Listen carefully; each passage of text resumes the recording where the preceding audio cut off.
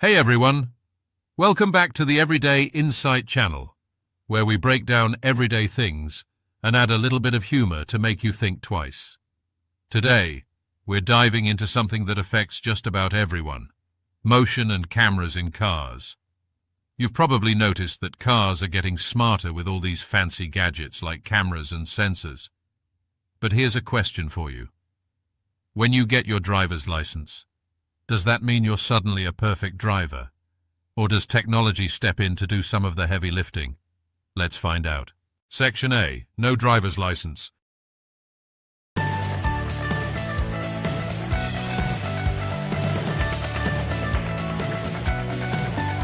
All right, let's start with a scenario where you don't have a driver's license. Picture this. You're on the road, and it's a bit of a mess. The thought of getting into a car and driving sounds like a disaster waiting to happen. You know, just like that time your friend tried to reverse park into a spot, only to make the world cringe in unison. So, without a license, it's safe to say you're not getting behind the wheel anytime soon. But let's be honest, that's probably safer for everyone. Section B. Driver's license.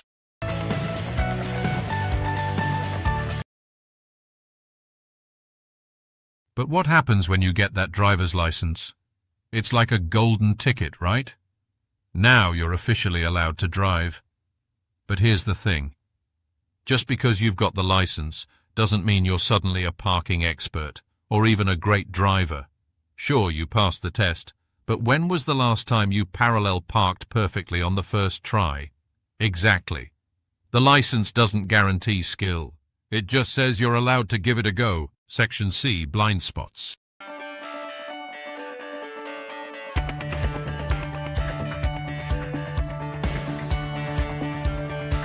Now, let's talk about blind spots. And no, I'm not talking about those awkward moments on a blind date. You know, the kind where you can't quite see what's going on, and you're just hoping you're not walking into something weird. Same goes for driving, right? You can't always see the full picture when you're behind the wheel. And let's face it, blind spots in cars are the real-life equivalent of an awkward moment on a date.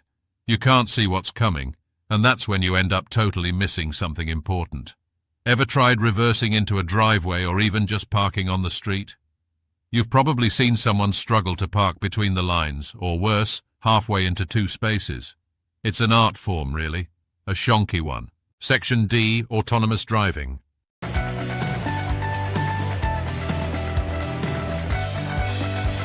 Okay, so here's the thing.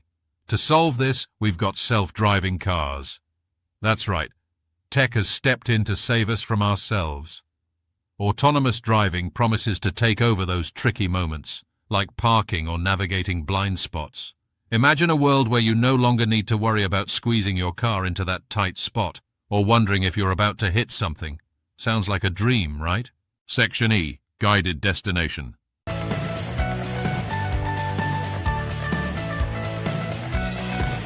And here's where it gets really interesting.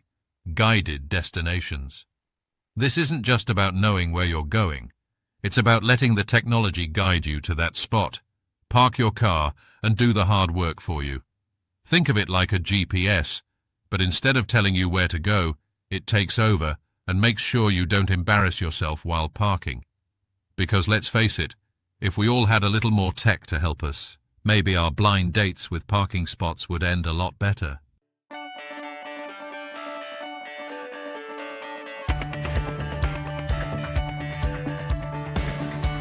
So, does it sound good? Well, if it fits the purpose, then we're all for it.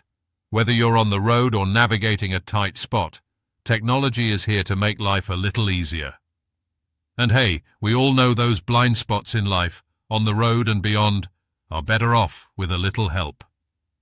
Thanks for watching today's episode on motion and cameras in cars.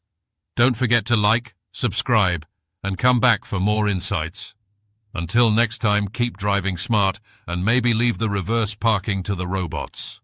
If you enjoyed this video, don't forget to give it a thumbs up, share it with your friends, and drop a comment below.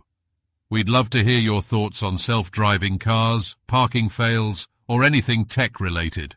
And if you haven't already, make sure to hit that subscribe button and ring the bell so you never miss out on more fun insights right here on Everyday Insight channel. Thanks for watching, and we'll catch you in the next one.